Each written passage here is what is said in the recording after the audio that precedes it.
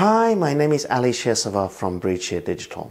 In this video, we're going to talk about the high performance current sense circuitry that we need in current mode applications, and we're going to talk about current transformers and how we design these circuits.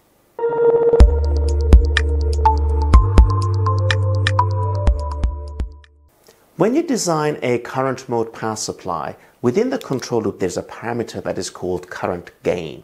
You somehow need to measure the current, and that is a parameter within the control loop. Now, for low power supplies, current gain is actually exactly the same as your current sense resistor. So if you call that current sense resistor R sense, and this is going to your controller IC, if you imagine, for simplicity, let's say this is 1 ohms. If you've got 1 amp flowing down here, then you get 1 volts here, right? And therefore your current gain is 1 volt per amp.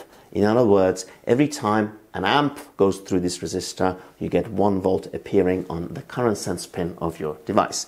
As you can imagine, if the power is any higher, you're not going to be able to use this setup because of the power losses within here. If you had 1 amps of RMS current with 1 ohms, you dissipate a watt, and of course you can't do that. And that is why we use something called a current sense transformer. It looks typically something like this, and effectively is a transformer.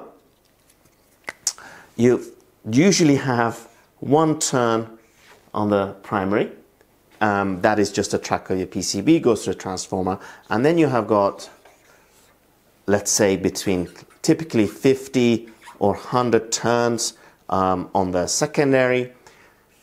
You put a diode here, that is usually a small fast diode, maybe a 4148, and then you have your sense resistor here, R sense, and sometimes it's called a burden resistor, R burden. Now, if you imagine you've now got a transformer with a turns ratio of 1 to 100, yeah, you've got 1 ohms here still, but now you have got, if 1 amp is flowing here, what's appearing here is 1 amps divided by 100, and therefore the power dissipation on this will be very, very low, but your volts per amp will be still exactly the same. So you have your R sense divided by, well, multiplied by the turns ratio. In our case, the turns ratio was 1 to 100, and that is what we now call the current gain. And if you're calculating your control loop by hand, you need this value. If you're using an automated tool such as WDS, you use still this value. So how do we go about designing the circuit? Let us then draw this circuit again. Here you've got your primary. Here you've got your secondary. You've got a diode and a burden resistor. The job of the diode to allow the core to reset, there's an excellent paper from TI with in the description, so you can have a look at how it operates. Here I've got my primary. Let's say I'm measuring a switch current, and my current looks something like this in amps. And then here I've got my burden resistor. Sometimes it's called R sense, sometimes it's called R burden. And the job of this is to convert this current in amps into a voltage, and of course the voltage that appears across here should be an exact replica of the current that we have. So what you will get in theory is something like this if you have a 1 volts per amp current gain. So here you have 1 volts, which is representing on the pin of your IC. This goes to the pin of your IC, 1 amps. Often you add an extra capacitor here, very small, in order to take out some high frequency noise, because current mode power supplies are very sensitive to noise. At least that is the theory. You will find often, especially on lower current power supplies, whereby the actual current looks like this, but the measured current that you see here, it's flattened out like this.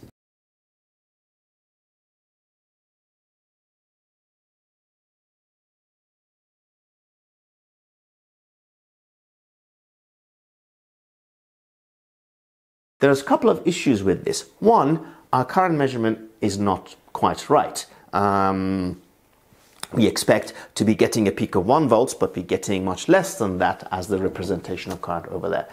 The other issue is that if you're doing this for current mode applications, we need something called a compensating ramp. Now, we have done another video whereby we're going to talk about compensating ramp and current mode, whereby you add a ramp with a positive slope to this in order to stop subharmonic oscillations.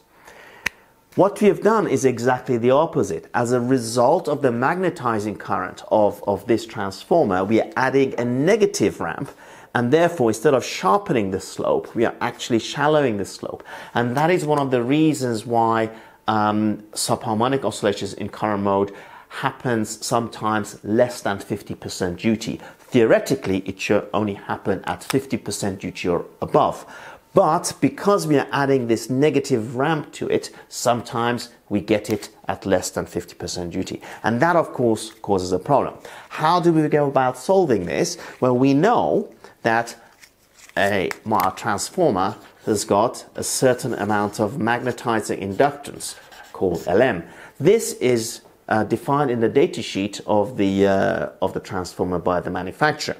We also know that the inductance is proportional to the square of the turns ratio. So if you have got a 1 to 10 turns ratio transformer, a 1 to 50 turns ratio transformer, and 1 to 100, beg your pardon, 1 to 100 turns ratio, the magnetizing inductance of this one is going to be much higher than these two.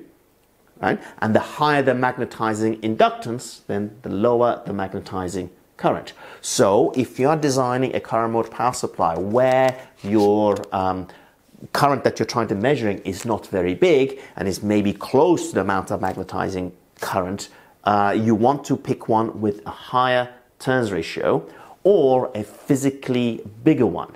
Of course, we are always short of space, so maybe it's not possible to buy a physically bigger one, but if we go for one with a higher turns ratio, hopefully we'll get enough magnetizing inductance to reduce the magnetizing current, and therefore we don't get this shallowing shape.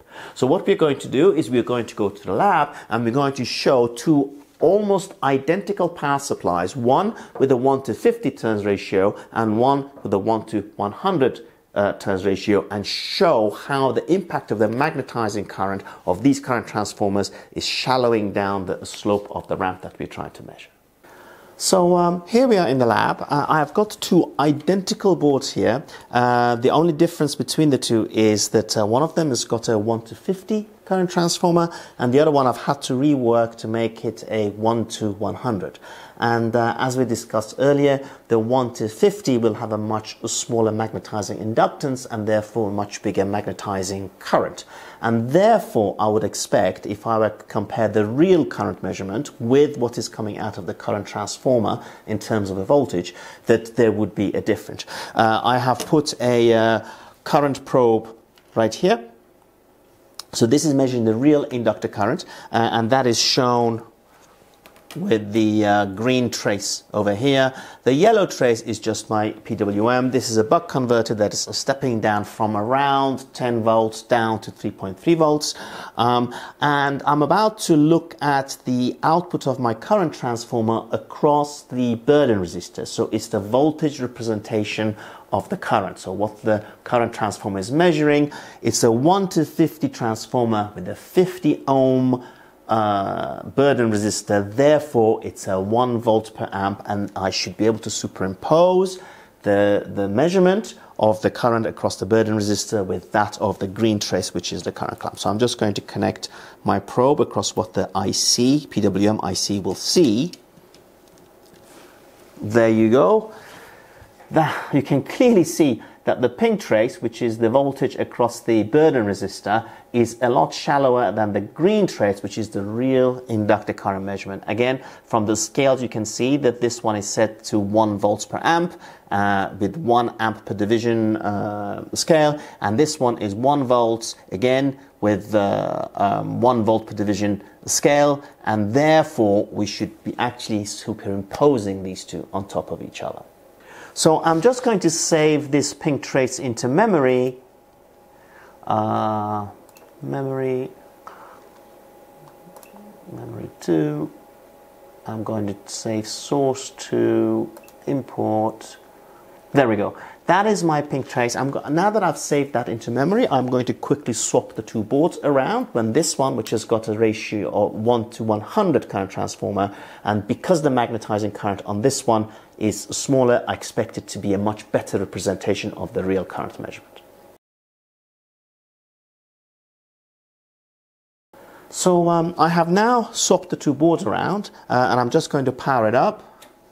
So again, the yellow trace here is the duty. I'm just using that to trigger. The green trace is the real inductor current measurement here, right? And the pink trace is now the voltage across the burden resistor. However, now I've got a 1 to 100 transformer with a 100 ohm burden resistor. So still, it's 1 volt per amp. And now, if you look, I get almost an exact beautiful replica here, as you can see. Now, the pink trace is on top of the green trace, which means that my current measurement is accurate. And therefore, we have proved that the magnetizing inductance of your current transformer can have a big impact on the amount of slope that you're going to have to add, and in particular in current mode, that could cause a problem. Hope you enjoyed this video, and I hope to see you at one of our workshops.